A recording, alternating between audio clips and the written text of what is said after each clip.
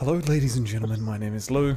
And I'm Humphin. Today we're looking at the new guild missions that they're putting in with the new patch.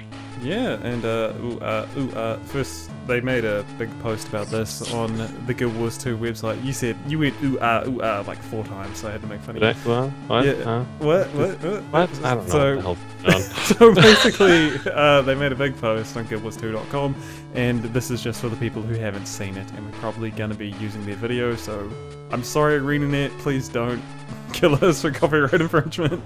But anyway, so the first thing we're going to talk about is the guild puzzles, which is going to be basically a guild jumpy puzzle. So in the last video we talked about there's going to be guild missions, there'll be different modes, and these are the modes. So first thing, guild puzzle, yeah, just a guild jumpy puzzle really. You get some treasure at the end, which will probably be a chest with a shitty green in it that you won't want. Sounds about right. Sounds about right. They also have in the guild bounty, where apparently you just get to go hunt somebody down and capture them or kill them, depends on what's going down. Yeah, so, and then there's Guild Rush. I think in the video it's chickens. Chickens and wolves. Spirit wolves. Spiritual wolves. I'm gonna go breed my wolf.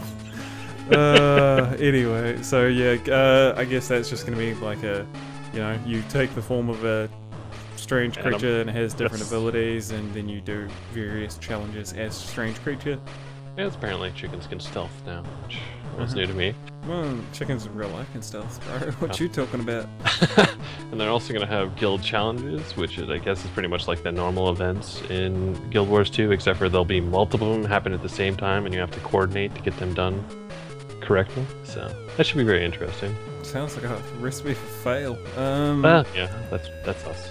And there's the guild trick, which is designed to get you out in the area and explore and have fun. La-di-da. Which should be good for the first month, and then once you've done them 10 times, it probably won't be so great.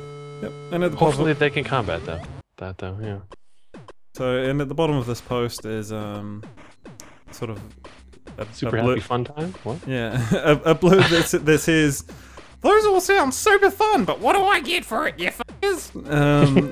And the person from ArenaNet says, "We're gonna get merits. Besides personal rewards, you'll get guild merits by completing missions. These merits display your accomplishments in the guild panel and can be used to unlock new guild upgrades." Whoop-de-do. I almost said these. I meant this. This expanded unlock system will include new rewards like combo banners, gold find bonuses, reduced waypoint cost, and of course the missions themselves. So, reduced waypoint cost would be good if you are a broke ass. Well, that would be me.